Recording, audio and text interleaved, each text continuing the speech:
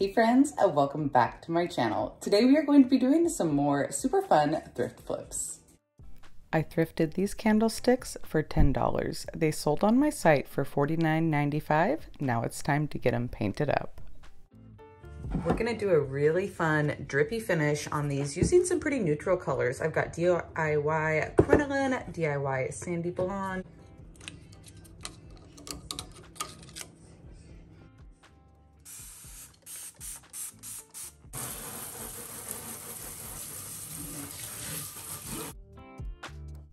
This DIY paint sticks to just about any surface. I gave these candlesticks a quick wash and look at the amazing coverage I'm getting with this first base layer.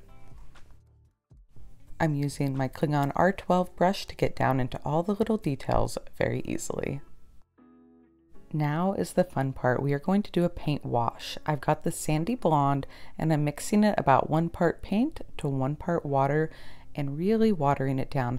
But notice this paint is so highly pigmented, even watered down, it has amazing color.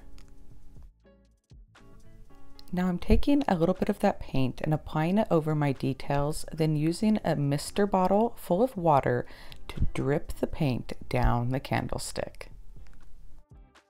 I do this method to both candlesticks and let it dry completely before going on with my next color, which is DIY Skeleton Key.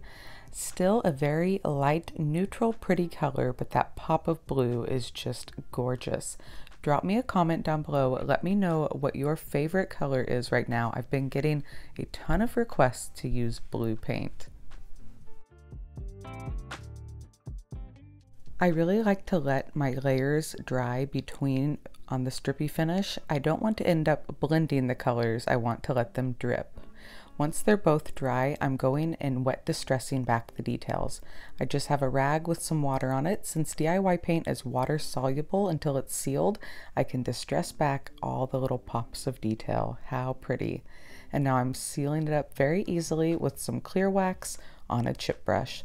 Just applying an even layer over the entire candlestick, and then I decide for a little pop of color I will use the Golden Rule, which is a gold gilding wax, and I just touch it over a few high points on the candlesticks.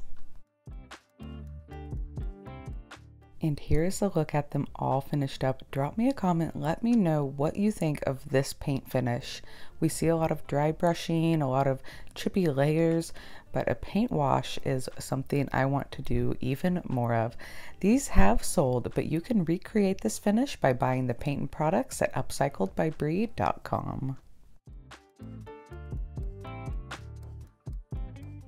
For any of the paint and products or the flips you see today, head on over to my website, upcycledbybrie.com, and I'll also link everything down in the description box below as well. This charging station was $9 at the thrift store. I've had it listed for a while. It hasn't sold, so I need to get it painted and show the potential. I begin by removing the faux leather off the top, using a little lemon oil to take off the sticky residue. I clean that off with some 90% alcohol to remove any excess oil, and then it's time for paint. I'm using my F30 brush, which is a nice flat brush that gets really well into these 90-degree angles. DIY weathered wood is going to complete this look beautifully. Notice as I sand it down, you can see some pretty color variation.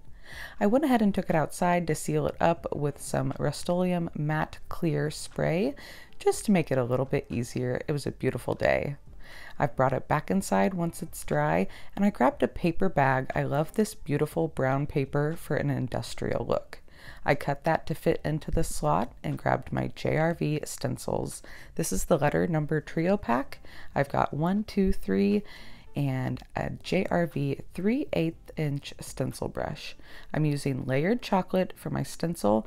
I get just a little bit of paint on my brush and offload most of that onto the paper towel. And then using a stippling method, I am filling in my stencils.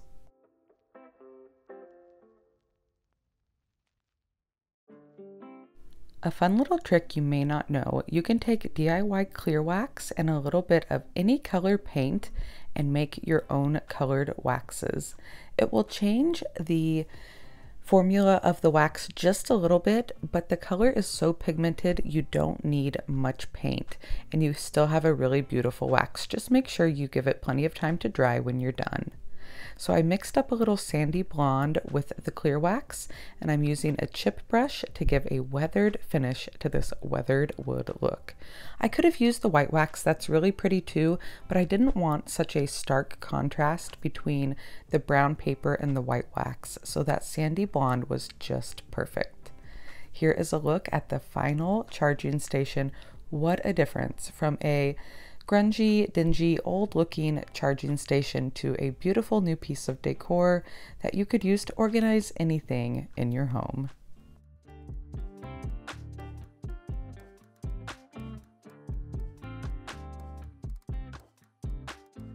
Last project today are these topiaries. I thrifted them for $4 a piece at the same store, but in 2 different thrift trips. Isn't that funny? When I saw the second one, I was like, oh my gosh, I totally have the other one at home already. So I grabbed it and it's time to make them over. I'm using Sweet Pickins Crackle Medium to give them a little prep before the milk paint. I'm using a sponge brush and applying a very, very thin layer. I'm trying to get a very small amount of crackle, and I just put it in a couple of spots. I've mixed up my milk paint. It's 1 part paint to 1 part water, and I am adding in just a couple little drops here of the extra bond. That is an additive that's going to help the milk paint stick to a slick surface. I let the crackle dry for several hours per the instructions, and now I'm going on with my paint after I let it sit up for about 15 minutes. I only did 1 layer of paint. Notice it's not full coverage. I wanted some of that beautiful drippy finish on it. You can see some spots here where I hit it with the crackle. You got that beautiful distressed crackle look. I love thrifting these old topiaries. You can give them a new life really easily, and they have such a high-end look. These pots are filled with cement, and I took all of the old floral off, all of the old moss off, and gave them a really nice dusting. After I sanded down that paint, I'm going in with the Sweet Pickins New Formula Matte Top Coat, and I'm just using a brush and applying it. Notice it's a little shiny when you apply it, but once it's dry, it is beautifully matte. Little hot glue and some fresh Spanish moss goes into the pot. And then I take a few boxwood picks and rose picks. These are just florals from Walmart, and poke them into the twine ball on the top of these topiaries. A super simple flip, and look what a pretty update these became.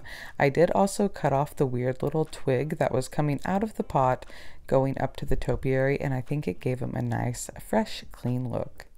Drop me a comment, let me know what you think about my topiary makeover. Is this something you would thrift and redo yourself? Thanks for hanging out with me today and taking care of a few projects that I needed to get done. If y'all enjoyed this thrift flip video, be sure to give me a thumbs up and send it out to a friend, which will help my channel continue to grow. If you haven't yet, subscribe and hit the notification bell to all so you don't miss any new videos. And until next time, I'll see y'all later. Bye, friends. Of course, if you're looking for any of the paint or products, oh look, it looks like the hat's on my head.